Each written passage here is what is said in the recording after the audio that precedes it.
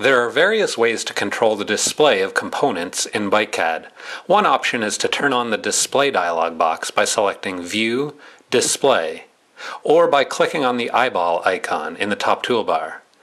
The Display dialog box controls the display of all components, as you can see, as well as animation, crosshairs, miters, imported photos, toe overlap, lean angle, problem curves, auxiliary views of seat stays and chain stays, title block, centerlines, dimensions, on-screen notes, a rider, and decals or logos.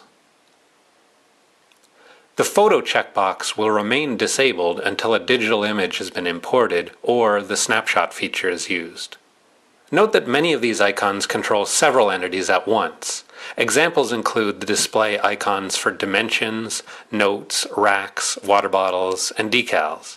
In these cases, toggling the display off will cause all entities of that type to disappear. However, toggling the display on will not necessarily cause all entities of that type to appear, as these entities are generally further controlled by checkboxes. In this example, we can turn off all the logos by toggling that display icon off. Toggling that display icon back on causes most of the logos to appear. However, the logo on the seat post is still turned off. This is because the checkbox for that particular logo is unchecked in the Paint dialog box. In addition to the Display dialog box, each dialog box for a given component has a display icon inside it. In this example, we can control the display of the headset and spacers by toggling the display icons inside the headset dialog box on or off. We can turn off the display of the seat post by toggling the display icon inside the seat post dialog box. Finally, another method to control the display of components is to use a display template.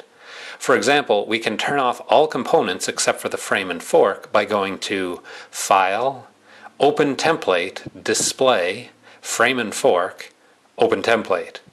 We can bring most of the components back by selecting File, Open Template, Display, Typical, Open Template. For a more detailed overview of templates, see Using Templates in BikeCAD Pro.